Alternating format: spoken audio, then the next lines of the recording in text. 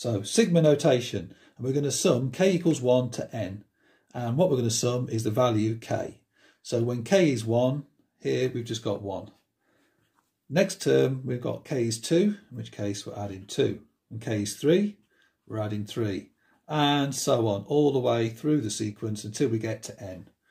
So then to add all these up, we use the partial sum for an arithmetic sequence, which is n over 2, 2a plus n minus 1 times d.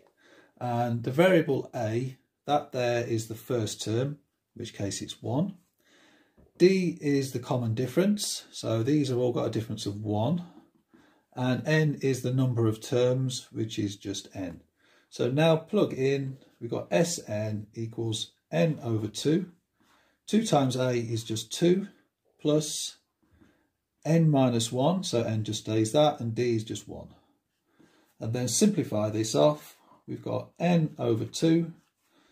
2 plus n minus 1 times 1, so we've got 2 plus n minus 1, so therefore we'll have n plus 1, and then we are done.